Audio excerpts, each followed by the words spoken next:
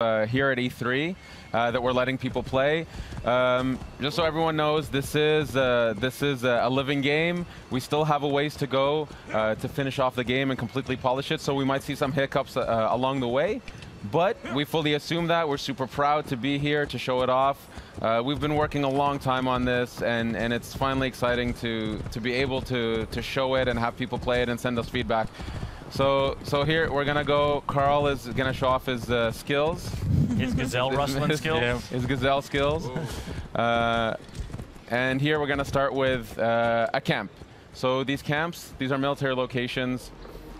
He's gonna use Senu, right? That's right. Senu. Senu she's a beauty. Yeah, she's a beauty.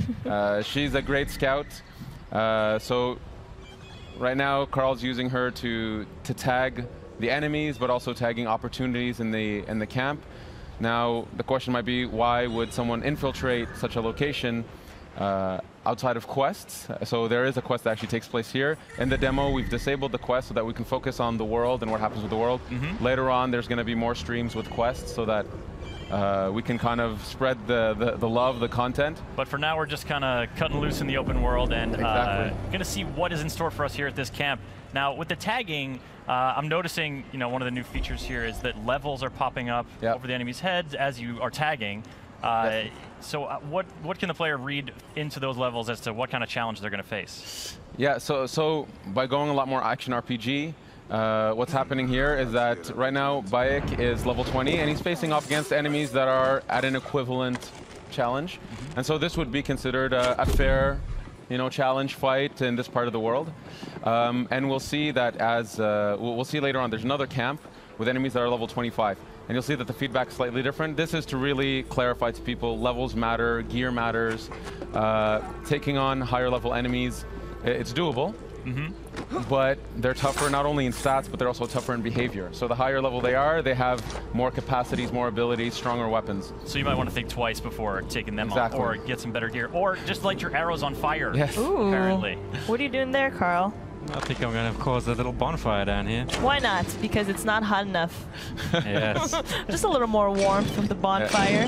Speaking of which, my feet are on fire. We are in the middle of the sun it is, right it here. is really hot out We here. suffer for your entertainment, viewers. This is the live streaming equivalent of method acting. Bayek is warm right now. You think that hood is like, keeping him cool? That hood is warm, and I will say for the fans out there who.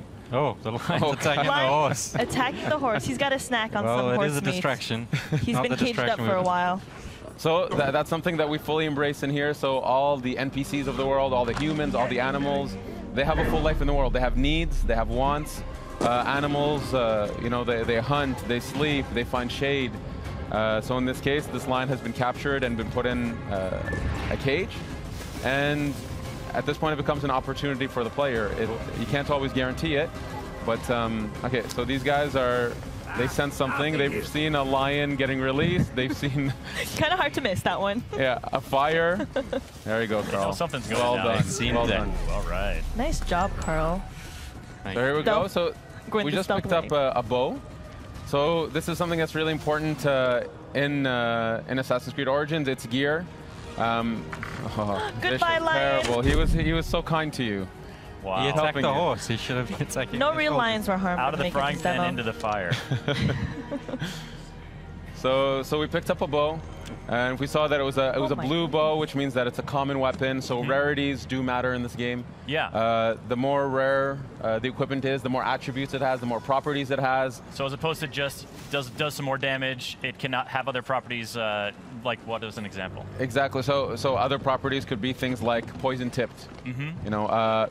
Being able to generate adrenaline. Adrenaline is a concept. It's a resource in the combat system that allows Bayek to unleash a fury of attacks or just devastating, overpowering attacks.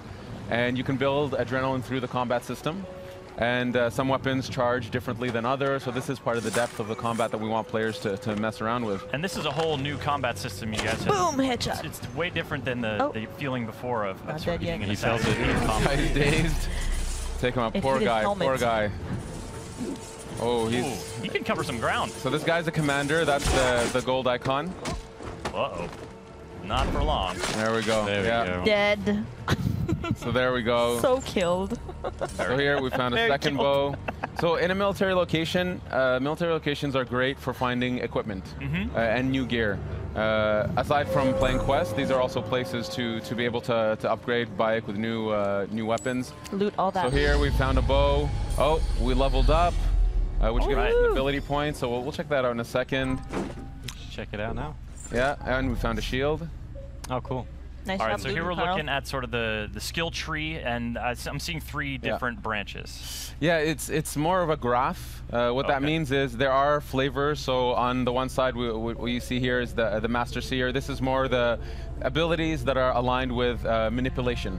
So manipulating the environment, animals, and NPCs. In the center, we have the warrior aspect, which is really delving deep into fight.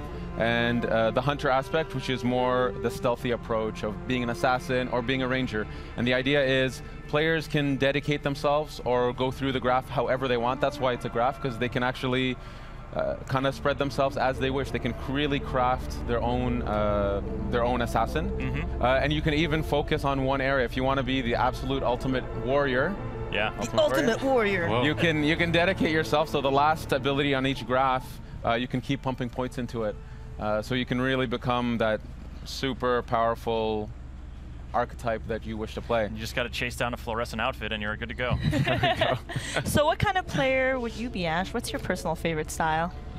Personally, well, we should get Carl to buy something here. We go for the enhanced warrior bow. Enhanced warrior bow. The warrior bow is super cool. We haven't seen it yet, so maybe we should switch to it if we can. Yep. We did pick up a few new bows, right? Yeah, we should check out the new gear. Check out our gear. Definitely check out the new gear. So in terms of my style, I would say I'm somewhere between hunter and warrior. I can't choose one or the other. I sometimes prefer stealth, sometimes prefer just duking it out with the guys. That's my style, but that's one thing we wanted to cater to, is that we have a lot of fans who either play stealth or play pure combat. It depends on their mood. We wanted mood. to give them a control over that. Yeah. So here we can see that Carl put on a new bow. You also had a new shield. Put on the shield, put on the shield. New everything. New bow, new shield. Is it really going to be better? Let's have a look. It's way better. So you can see the shield adds to the player's resistance. Okay. So it's quite significant. And we can see it has a property, which is that when you block a hit, you generate adrenaline. So the idea is with gear, you can actually start crafting, again, the way you fight, the way you stealth. We can see the crafting at the bottom there. So just like combat, there's no longer this concept that you can one-shot assassinate just anybody. Enemies that are higher level, you'll do stealth damage.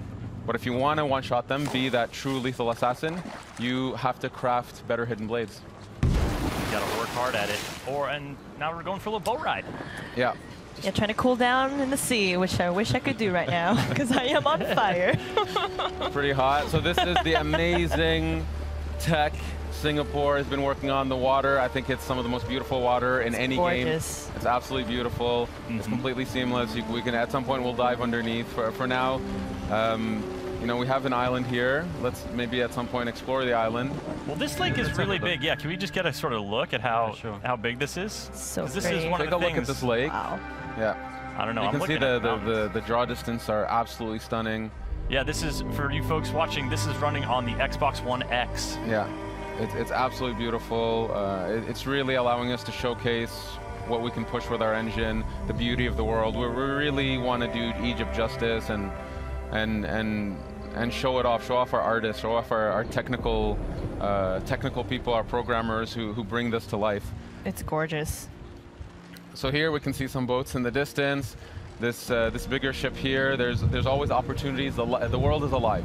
You know, fishermen are out catching fish. They'll take their goods to shore, to docks, take them to the markets, go home and sleep at night. And there's always opportunities for the player here. All right, out for a little swim. And you mentioned underwater. Let's take a little dive, Carl. Let's take a little dive. Take a look. You know, I see something dangerous off in the horizon there. Oh, yes. Oh, yes. Oh, what is that? That's a hippo. Oh, man, do we have other He looks pretty creatures? friendly. Let's get closer. See what happens. It's a good idea. Very good idea. Or not. Carl has a great track record with animals, so nothing could go wrong. But You've heard about his stories from Singapore, I see. So here, so this is a location. The reason there's loot here, the question might be, why is there loot here? Why the reason wouldn't there's there here is be? actually this island. It's where the Ptolemies, so the guard force, they use this island as a way to stop, to take a break, to actually refill on some of their stocks. Yeah, but like, And so here we can see there's actually a guard on the other side who's been killed by what? I don't know, but maybe the hippo. Not a we might hippo. No, he's a good guy. I think we should Hippo's say a hi. nice dude. He's a nice dude. ooh, I got a spear. That You could- got a spear. Use the spear. Switch to the spear. Okay, let's switch. Yeah, because that's the thing. We've seen sort of that short curved sword in Yeah, the action. Kopesh, yeah. But there is a variety of weapons, and the sort of the reach of the longer weapons is going to affect how you are in combat. Exactly. So we have a ton of types of weapons. So 8 melee weapons, 4 types of bows, and this is just the types. Then within them, there's levels, attributes, properties, and all that stuff. And of course, it's a completely seamless system You should get here. in We're closer. using the bow in water. You should get in closer, Carl, and see what happens. Like, isn't it Those common? birds, know. if Carl was good, he can shoot those birds down. I got other problems right now. Let me deal with this angry beast. They're just trying to say hi, Okay. you know? I feel like you're engaging it on its home turf. Like maybe they're slower on land. You don't want to. Oh God. And he's using the spear. Oh no!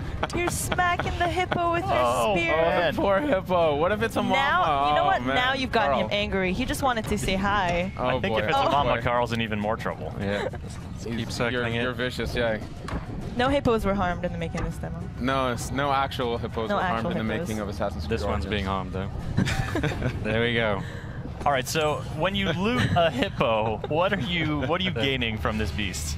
So, What was the purpose of this do you ever massacre? think you would say that sentence in public? So animals, so the fauna of Egypt Whoa. is... Okay. Just throw that guy off his boat? Yeah. Poor guy. So Sorry. this is... Sorry, buddy. There's a hippo just over there. Careful, huh? You can use the corpse as a float. You'll be This is fine. Carl style. This is Carl style. Obviously Egypt, it's very well known for its fauna, its wildlife, and we need it to represent that properly here. And then we have to say, well, it matters to the player on some level. So this is part of the progression system. So you gain materials that you would use to craft some of your gear. So that's Oh! You're just a shit starter, aren't you, Carl? It's military. It's all right. these are military dudes. Oh, put He's your on phone fire now. Okay. Ooh, fire on yeah. a boat. That's a recipe for disaster. I like it. Oh, the fisherman's coming in dangerously. Oh boy. Is someone else mixing it up over There we go. Oh, Cool, cool. now the boat's on no, fire. Coming for me though. He knew that his boat was in trouble. I better leave. Just leave him to tread water. Yeah. So you know what? If the situation was slightly different, I if love how Carl, this guy's just along for the ride. He's just Yeah, in front of you the like, guy's just what is chilling. happening? Yeah. the guy's just chilling. The thing is, Bayek is a Magi. They are protectors of Egypt. They're protectors of the Egyptian way of life, and Egyptians have a high respect for Magi's, and they go to them for help. This is actually feeds into the questing system, actually. So, as a Magi, he respects them. He's gonna let him take his boat for a ride. You do you, Bayek. You do you.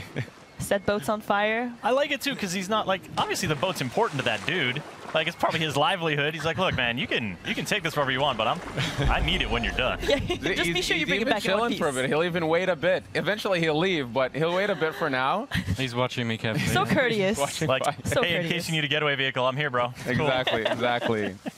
So here, this is another military camp, but this one's slightly different. This one's a wharf. Here, what we wanted to show is just what it's like to take on enemies that are much higher level. So here we'll see some guards. So there's some in the front gate there. So level 25, you see that the badge is red, which is kind of telling the player, yes, you can try. You can try. Try your best. You can Take a try. run at him. Give it a shot, but it's going to be a very difficult fight because you're not at their level just yet. Eventually, by going through quests, by completing locations in the world, you will level up enough. So I would recommend just Yeah, Carl. trying. Carl? What's your plan here, Are you buddy? going to take Yeah, on how are this you gonna do challenge? this? Let's. Oh, this guy's. Oh, he looks vulnerable. So let's try a headshot. He's alone. Let's try a headshot. See how much damage it does. Oh goodness, it's not going to do a lot. He's trying to swat a fly. Yeah, he is. Oh. He is Oh, no. tough. Yeah, Oh, no. Tough. Just a little scratch. Yeah. get up on him. All right, got the spear. Oh, Working it in damn. close quarters. And come on, get him, Carl. Oh boy, here we go. I believe in you, Carl. He can take him. He can take him. Honestly, he can do it. Carl's been practicing. He's very good at the game. Oh goodness. Yeah, look at that one hit. Like a stun almost happening. Is that a heavy hit that I'm? No. Oh, Dear Lord. You get an F for effort. It's okay. Yeah, 2 hits from me. Okay. So look, the game is live. This Yeah. is, you know, This is real gameplay. Exactly. Yeah, we take you know, we take games very seriously in the sense of we want this to be the representation of the game as it is. We want players to see where it is today. So yes, in a demo playthrough, Carl died in front of everybody. Killed. But I've learned my lesson. You don't have to rub it in, Ash. In front of everybody. I've learned my lesson, and I'll just keep moving on. The level 25 is too high. Give them a wide berth now, and so you're coming in. You're sort of leaving the wharf and coming. Oh, hey, buddy. Yeah. So There's Carl our just friend. called for his mount. And does this horse have a name? Or Yes, is it a horse with no name? I believe this horse is named Amun-Re. Amun-Re. So, He's very handsome. Or it's a she. beautiful horse. Yeah. So Senu is our eagle companion. In this case, though, we wanted that mounts was something that the player can actually collect more and more mounts, purchase more and more mounts, and we have many different types of mounts. So there's horses, many types of beautiful horses, but also camels and eventually chariots. Camels. Yeah, and they all have their value, and so you can actually have different types of horses. Senu being the eagle companion that stays with you through the journey. So there we go. So we have this beautiful black horse here. Does the camel Black have stallion. a spit attack? Because I hear they do that. A spit attack, no, but you can rear with the horse. You can rear with the horse. The camel. Get the hooves in there. So we're sort of skirting the shoreline here, and you know, this is. You guys have built, as you were saying in the presentation, this is a country. You know, this is not just one city. So what kind of region are we in? Yeah, actually, before we go in, so here we found Umeria, which is a port village. Actually, maybe I'll ask Carl to go to the map. Sure. You can go to the map just to kind of give a general spacing of the world. So this is the lake that we've seen with Senu. If we keep zooming out. This is the aspect of the demo. The lake is where the demo takes place. Since we were riding a bit north of it earlier, we started around here. Yeah, that's how we unfog the world, by visiting the world. You unfog it, but just to give a breadth of this country that we've built. Oh my goodness. Yeah. Move around just to show it's. Whoa. Yeah. That's it keeps ginormous. going. It's absolutely massive. Up to Alexandria in the north. Yeah, Alexandria. Nice. There's the Nile Giza Delta. Desert, the Nile Delta, the Giza Plateau, Memphis, the ancient city of Memphis, and it goes on. Then there's Fayum, Crocodilopolis down in the south. Crocodilopolis. Yes. Real city. I like that place, Thieves Land. What's going on? Does anybody ever go there? Really honest It's people just are like, there. I think No, you don't wanna go down. daring players should go there. There's a lot of cool stuff in it for them. So just to give an idea that this is a country. Egypt is. It's such a majestic setting, and we've dreamed of going to this place. And so when we started, and we decided we're going to Egypt, we understood that it was going to be a labor of love. It was going to push us to develop new technologies, to build such a crazy big world, and then to even populate the world with all these people that actually have agendas and purpose. For example, these people over here are being attracted by an event. If Carl would look at it. Oh God. Oh my goodness. Oh, Egypt is hard. Egypt, it was a tough harsh life. place. Let's investigate. Priest, what has the boy done to deserve this? This has nothing to do with you. Back away. The boy will get what he deserves. I serve Sobek. I serve Sobek. I am a slave. Boy, what are you accused of? I was charged with ferrying 2 gold Sobeks to Crocodilopolis. Just out of port, my ship sank by the lighthouse. I almost drowned. The statues were lost. I didn't steal them. Silence! And you, step back, Sahete. Wait, do not threaten me, Neb. I am a Magi. If the boy speaks the truth, I will find your gold Sobex. If he lies, he is yours to deal with. So here we got a little bit of a taste of Bayek's personality and his attitude towards these masked priests that abuse their power. And this is a side quest. So our players can expect this type of quality, you know, cinematics, great characters, in the optional content in the side quest. And we have hundreds of stories to tell. Egypt was a really wonderful place. Then we found so much amazing stories that we wanted a way to be able to tell them, and the quest structure allowed us to do that. But again, we're saving the quest stuff for other streams, for YouTubers out there. So for now, we'll continue with playing through the world. Shenanigans. Yeah, if you folks are just joining us, we're playing Assassin's Creed Origins on the Xbox One X with Ash and Carl from the Assassin's Creed Origins dev team. I'm Chris, this is Hanny, and we'll be doing this for about 10 more minutes, so stick around. We've got plenty of open world stuff to show you and some explorations here as Senu scouts out some more locations. So, she's a good girl. So here, actually, I'm going to ask Carl to not stealth this one. The reason we're showing these different locations, different camps and warps is actually we wanted to show a bit of stealth, we want to show a bit of fight, so I'm going to ask Carl.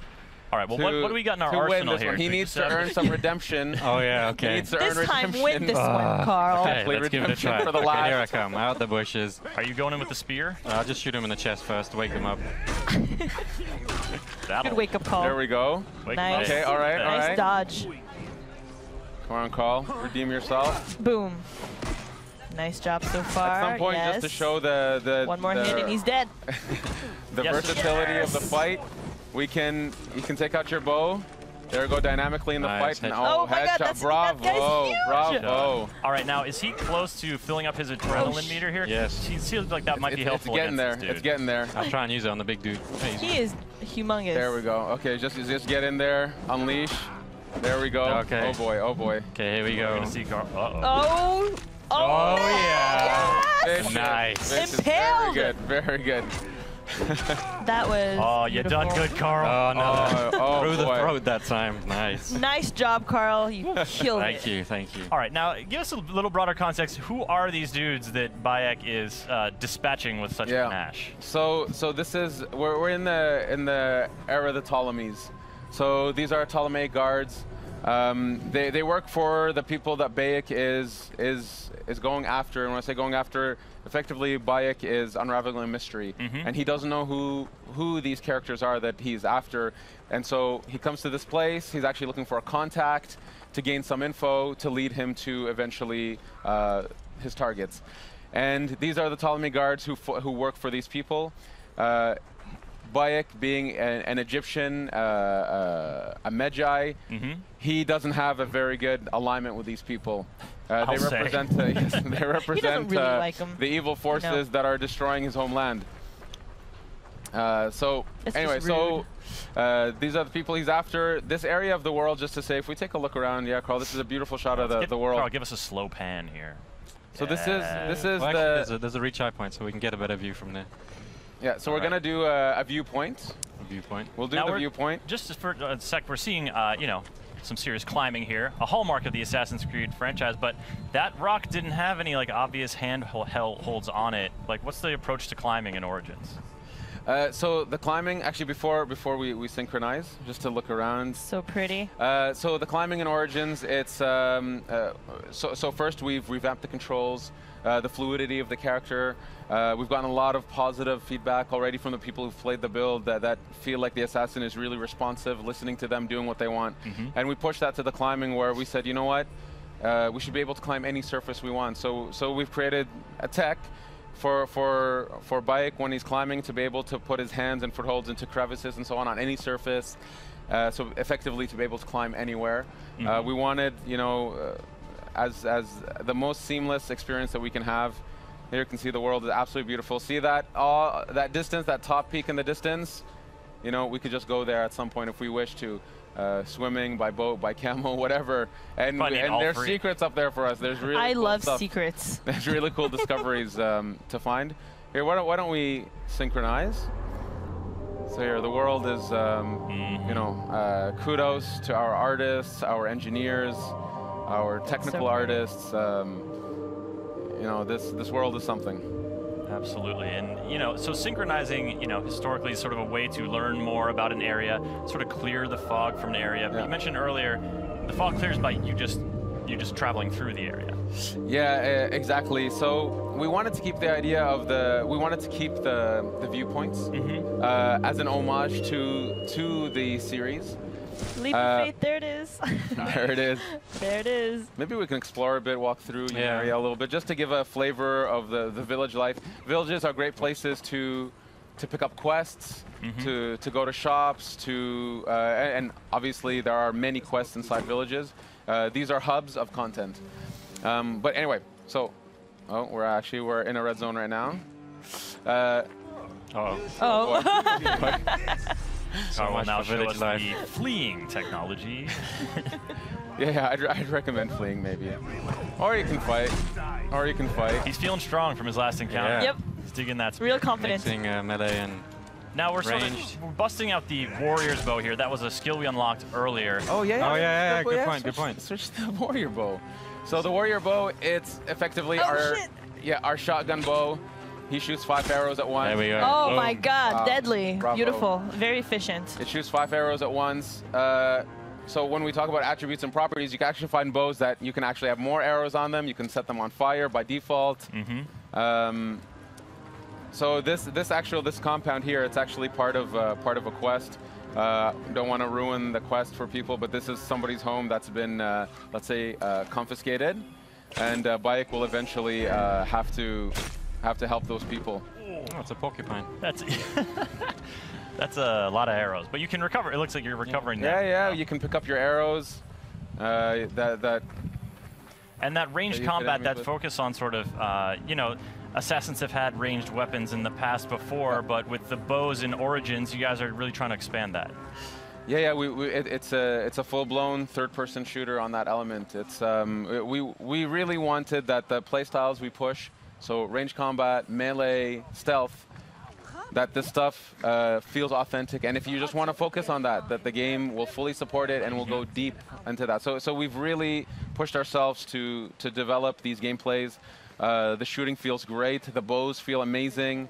And there's a bunch of bows we haven't shown. There's the Predator bow, which is kind of like a sniper. Can we talk about the cat? There's a little oh my God, there's a cat! There's a cat!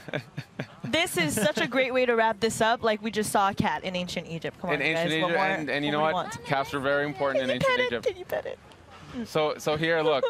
So see, okay, look. So systemically, as I said, animals really live in this world, and so this cat has, for some reason, an affection towards Bayek. He loves you, or she. Or she's sticking around. Reciprocate. Look at she loves them. She loves them.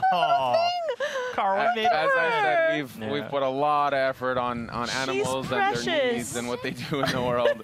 Yeah. I love that she appeared near the end of this stream. This is amazing. Fantastic omen. Yes. Ash, this has been so great, Carl. Thank you for showing off the game. There's a lot more to come this week, and but it must be really exciting for you guys. It's been a long journey for us. It's absolutely wonderful to be able to show off the game and have people play it, get their feedback, see their excitement. I'm super, super proud of the team and what we've achieved. Kudos to the Singapore team, to the Montreal team, to all the teams that are working on this game all over the world, with many people supporting us. It's a really wonderful, exciting time for us, and I can't wait for our fans to play this. Absolutely, and they'll get to play it at E3 here, but later this year, October 27th is the release date. Yes, October 27th. So October 27th on PS4 Pro, PS4, Xbox, PC, and of course a launch title for Xbox One X. Fantastic. Well, if you folks want more Assassin's Creed Origins here at E3, there's going to be streams. Keep it tuned to Ubisoft's social channels to find out when and where those are.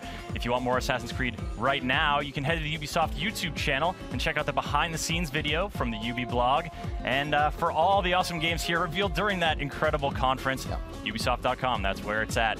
So, on behalf of Hanny, Carl, Ash, I'm Chris Waters, thanking all of you for watching, and have a great week. Peace. Thank you. Have a great E3.